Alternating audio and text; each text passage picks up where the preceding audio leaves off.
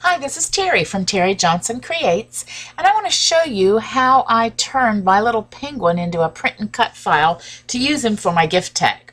This little guy came from the Silhouette store, and so if I do a search like I've just done on penguins, this is a page full of penguins that popped up.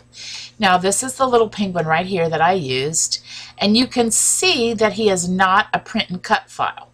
Now, if you're not sure how you see that, it's because there's not a little P at the bottom of the file. So, for example, these guys right here are print and cut files, and you have that little P right here at the bottom of the picture that indicate they are already made into a print and cut file. And these, in the same regard, these penguins are a rhinestone file, and there's a little R right here. In the same token, sketch files have an S with them. So that's just a little trick for the Silhouette Studio store. But this is the guy that I would like to use, and he is not a print and cut file, so I'm going to show you how we turn him into one. The first thing I want to do is bring an image of this penguin into my software. So I'm going to open the snipping tool, which is found in your Microsoft Windows. I've just pinned that to my taskbar so I readily have it available. And in order to capture that image, I drag a box around him and I get an automatic copy of it. So now I'm going to go to my Silhouette library. I already searched for Arctic Penguin, and there he is, and this is what comes up. Now, he looks nothing like my image that I clipped over there. I'm going to paste that now. So that's why I like to bring this in, so that I can use this to give me a visual for what I want my penguin to look like when we're finished. The first thing we have to do is click on our design, right-click, and ungroup, so we can work with all these pieces separately. And I'm going to kind of pull them apart. Whoops, before I do that, let me go back there so I don't lose his eyes. Let's pull all these apart like this so that you can we can work with them independently. Alright, so now I have everything separated. I like to work from the back to the front when I'm doing this, so I'm going to turn this part of his body black. I'm going to go here to my my paint bucket, the fill color window, and I'm going to select black. So now we've got the back part of his body. Now, this is the front part, and it technically is this background shape and then two little circles on top, but I want this to read as one shape. So I'm going to select it all, right-click, and say Make Compound Path. So now Silhouette views that as one object with the two holes cut out. Oops, got to turn it into a color first. I'm going to make it white and bring that over so that it's on top of the black body in the back. Now the next color I want to select is the orange. So we're going to select these little feet and this beak, and I want those to all be the same color. And the way I can make this the exact same color as what's in my image is to come over here and select the eyedropper tool. When I do that, then I come over here. Look, isn't that cool? It turns at the color of what it's touching. So now those things automatically become that color, the same color as my image. I'm going to take those little feet and drag them down. Now you're going to notice here that these feet end up going behind some of the, well, maybe not. Maybe they're okay. So we'll just leave them for right now. So we're going to leave that one. Move it down just a smidge so it looks a little more even. And select both of those, and we're just going to put them up just a little bit more so that they're touching the black. I'm going to bring this beak. You'll notice when I bring the beak that it goes behind the white part of the body. So I clicked on the white part, and I'm going to bring down, right-click, and say Send Backwards. Now, let's see. Didn't do it. Let's try it again.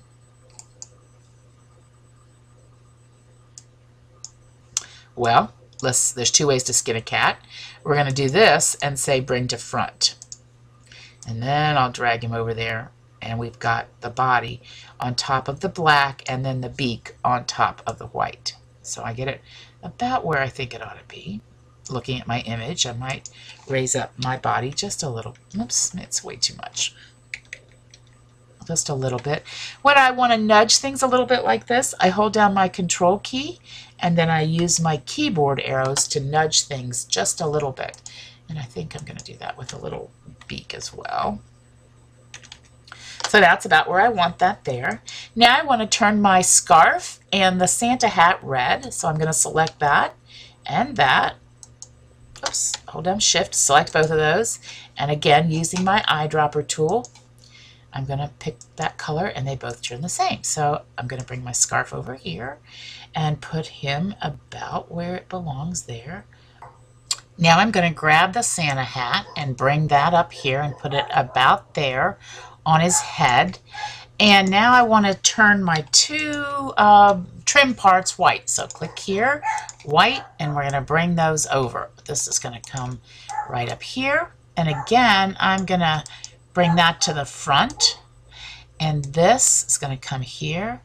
And I'm also going to click on that and bring it to the front. Whoops, wrong thing. Hang on a minute. Grab the wrong thing. Click on the trim and bring to front. Okay. So now we're looking a lot like what our image is. Okay, so I guess you heard my dogs all barking in the background. I think the UPS guy must have come to the door and delivered something, so they all go nuts. All right, so now our little penguin looks a lot like the picture that we clipped and brought in. And so when I'm happy with him, I'm going to grab and select all of this, and now I'm going to group it. Now, when I click on the cut style window, everything that turns a dark red is going to cut. And we don't want all this to cut out because we want it to print. So I'm going to say no cut. So now this is just an image. He will not cut at all when I get ready to use him in my tag. Now there's a couple of things that you might want to notice here, that we've got a red line outside of that. So I can, let's go back and ungroup this. And here I can click on that red line and here in the white and say line color and say white. So now that's going to turn white. It's also here, I can do it and make it white.